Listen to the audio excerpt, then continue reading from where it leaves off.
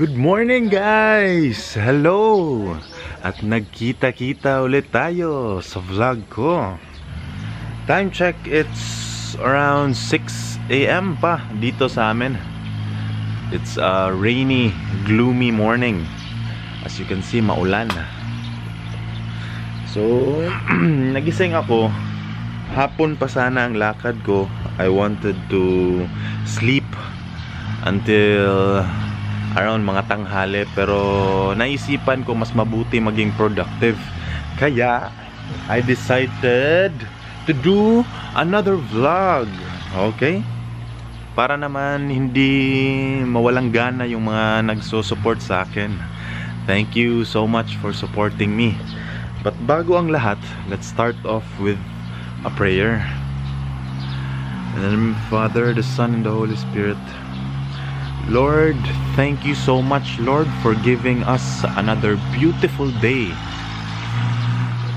For it is another opportunity to be the best version of ourselves. Lord, thank you kayo for giving me another chance to do my vlog and to connect with my friends and supporters. Lord, may you bless each and everyone. Bless our families, keep us away from harm, and may you keep us healthy always, Lord. Amen. Ayan. So it's kind of fogging pala, no? Sorry. So I will wipe it off muna. So that's how rainy it is and gloomy it is this morning. But nonetheless, I decided, dahil nakwento ko nga sa ibang vlogs ko, that I will tour you sa maliit na garden, kumbaga. So we will start off here. Ayan, may saging dito. Diba? So yan, as promised. Yan, makikita nyo, this is the area where may saging tayo. And merong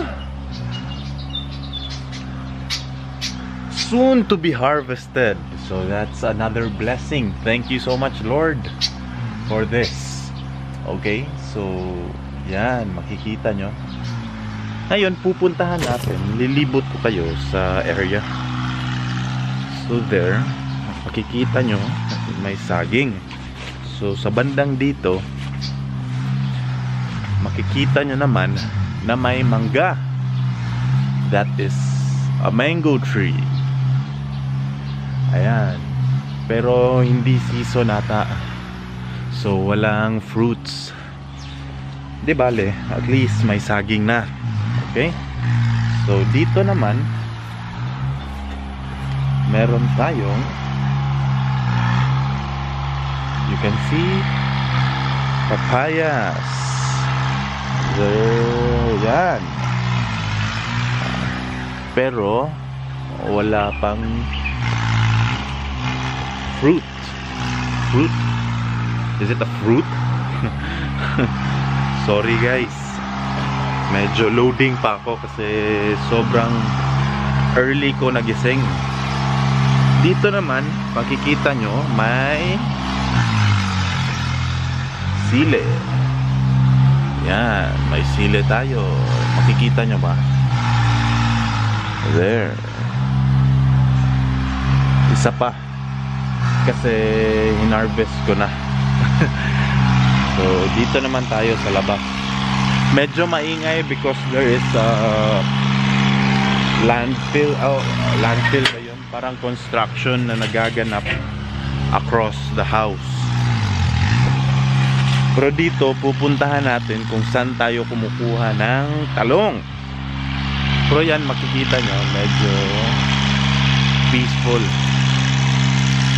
Diba? So, meron ding kalamansi. You can see kalamansi. Tour muna kayo, may bayabas din, guava. Pero they are very small pa, so we'll wait for it. So ulit may saging dito. Ayan. So maglilibot tayo, tapos kwento na lang din ako. So yun guys, again I decided to do a vlog rather than just sleep. So just to be productive, that's a tip to stay mentally well. Tama ba? To keep our mental health on top condition. Be productive these days, lalo na may pandemic tsaka naka-quarantine tayo. Minsan parang naboboard or we are not productive enough. It parang nagiging stagnant yung life natin. So you find dapat yung mga gusto nyong gawin, yung mga passion nyo dati, dapat i-rediscover nyo yun. So ayan, nandito na tayo sa area. So dito may malunggay, may mga malunggay. Nakikita nyo?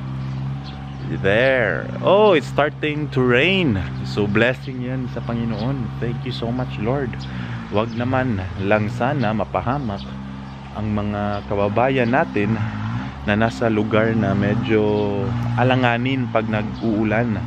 So may you guide them, Lord, and bless them always. So may mga saging din, nakikita nyo. Ayan, marami tayong malunggay. Malunggay dapat guys, ha? From time to time. Wag puro fast food. So meron din tayong okra. Nakikita nyo? Okra. That is what I eat when I go to diet, pag lumalaban ako. So malunggay, okra, check. So again, why, for those who are wondering why I took up gardening, because maganda siya guys. Ma-advise ko siya, I recommend it to you guys, dahil it somehow teaches us about life, to be caring, no? To be caring sa surroundings natin, and it teaches the patience, perseverance, all the aspects that we need to be successful in life. Because yun nga, sabi ko sa last vlog ko, not everything in life makukuha natin agad-agad, and gardening is somehow an example to that, that we need to be patient, we need to nurture it, nurture our what we sow, so that when we reap them, parang fulfilling talaga sa pakiramdam. So guys, yung talong na prinanis ko, ito, oops, sorry, yan, may mga bago na namang tubo. Maliliit pa sila, pero makikita nyo, meron na. Ayan, yan, ang dami oh, ang dami oh. That is blessing. So for that I am very thankful. So ayan, marami sila, maraming talong guys. Maraming talong. Ang bilis tumubo ng talong eh. Tsaka masarap din. So ayan, ang dami. Nakikita nyo ba? Ayan. So soon we will harvest that and cook it to nourish our bodies. So yan. So basically ito yung sinabi ko sa inyong garden. We got fruits, we got vegetables, malunggay, maraming malunggay dito, because it is very efficient, no?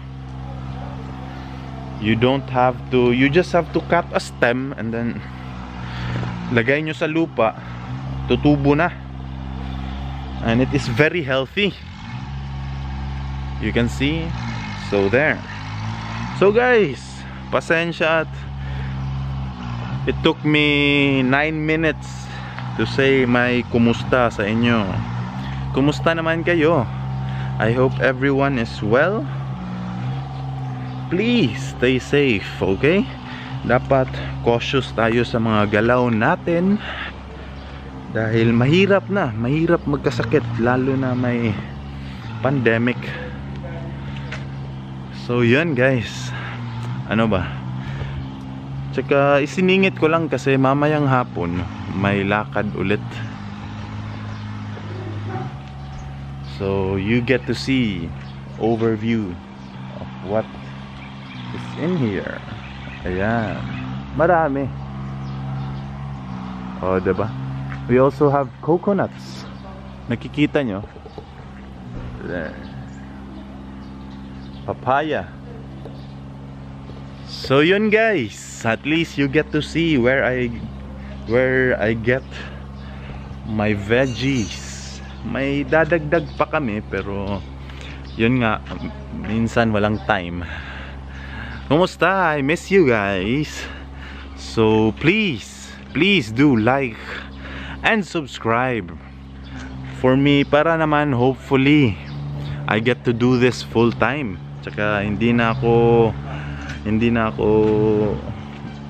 ma-stress. So guys, I wish you all the best in life. More power, laban lang. Always seek the guidance of our Maker, you know, and spread love all the time. So nice to see you again. God bless you all. Bye.